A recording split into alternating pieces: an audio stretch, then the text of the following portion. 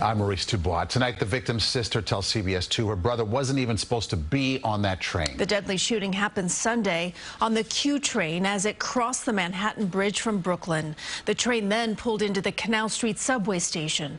CBS 2's Allie Bauman live in Chinatown with the latest on this investigation. Allie?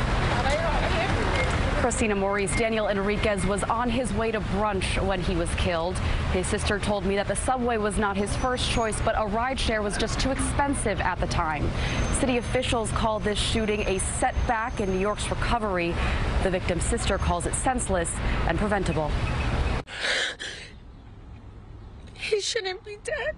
The pain is still raw for Griselda Vile. It's only been a day since her brother, 48-year-old Daniel Enriquez, was murdered on the Q train. The subway was crossing the Manhattan Bridge when police say another passenger began pacing.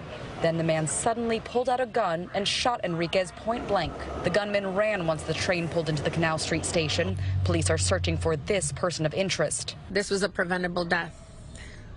You should feel safe to take the train at 11:40 in the morning on Sunday. Enriquez worked in the research department at Goldman Sachs. He lived in Park Slope with his partner of 18 years and was a doting uncle. Vile says her brother opted for the subway Sunday because an Uber was too expensive.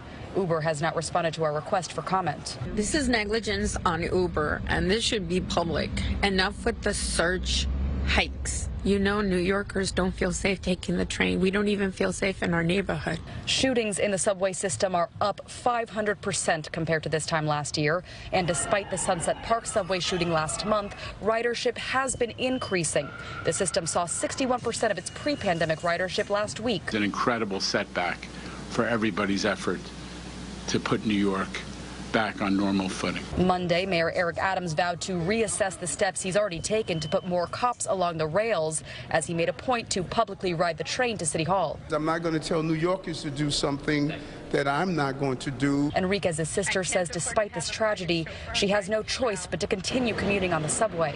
She's asking the mayor, police, and MTA to make sure her brother does not die in vain. Let's really address what are causing these social ills, these attacks, these incidents, and address it head on.